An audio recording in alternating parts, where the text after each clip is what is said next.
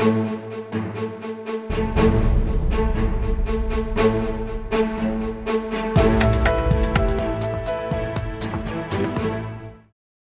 and welcome to EdSpace, where we discuss some of the week's top news headlines with Mint's editor Sukumar Ranganathan.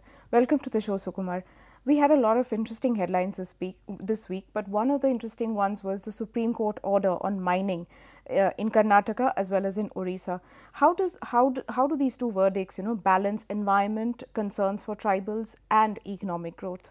I think the judgments are fairly significant because if you look at what's been happening over the last 2 years, I think much of industrial activity in this country came to a standstill, right?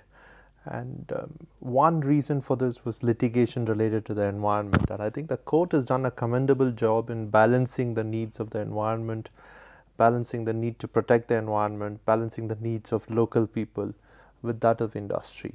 If you look at the Niyamgiri verdict, which involves Vedanta, it is told Vedanta that it can go ahead, or rather it is told the Orissa state-owned company, which is a partner of Vedanta, that it can go ahead provided it manages to convince the local people and gets them to sign off. So I think local participation is there and it will ensure that it's done.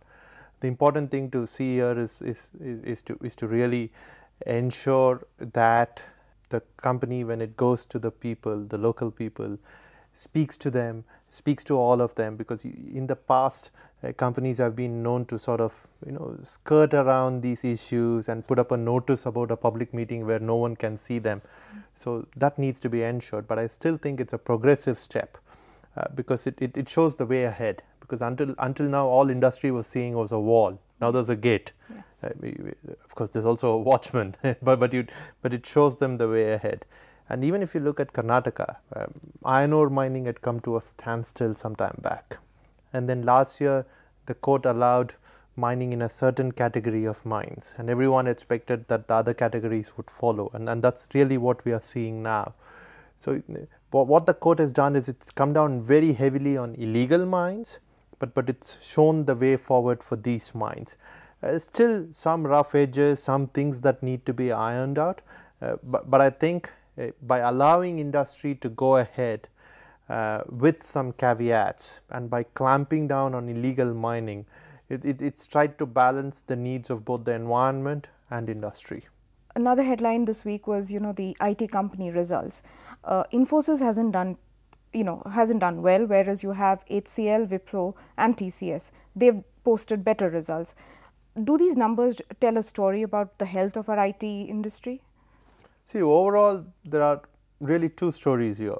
The big story is that I think the entire Indian IT industry needs to be reinvented. Right. It's an industry that for a very long time has been very dependent on the number of people you have. So what experts call the linear growth model. You add more people, you get more business, and your revenue goes up and everything else. The unfortunate thing is if you add more people, your revenue goes up, companies will keep trying to bring their costs down, so your profit margins will keep coming down. Right. So you will be a large company, but your profitability will keep coming down, and that's exactly what we've seen with a lot of Indian IT firms.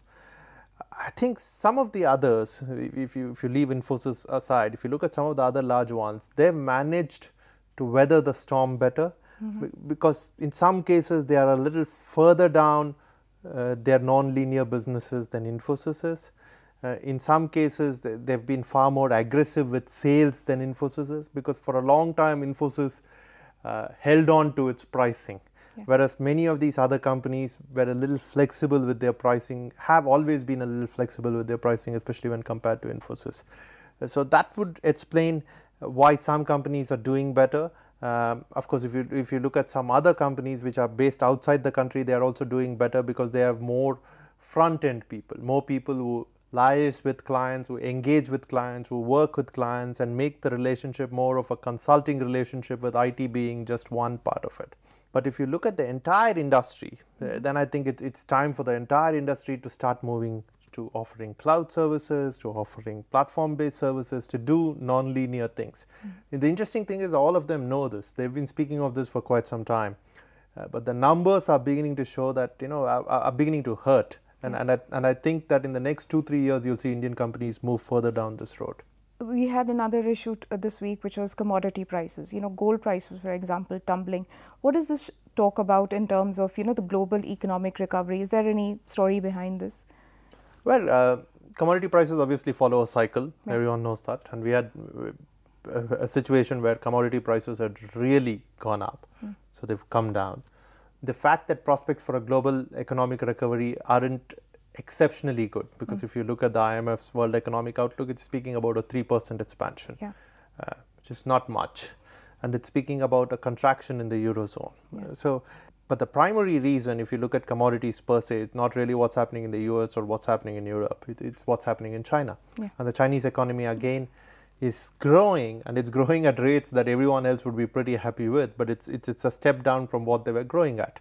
And clearly this means there is a consequent dip in the demand for commodities in that economy, which has really been a commodity guzzler. I don't think we can use any other word. And if you look at whether it's coal, if you look at steel, you look at oil, you look at almost any of the minerals and metals, China has been at the forefront of demand for it, other than gold. Gold, of course, it's India.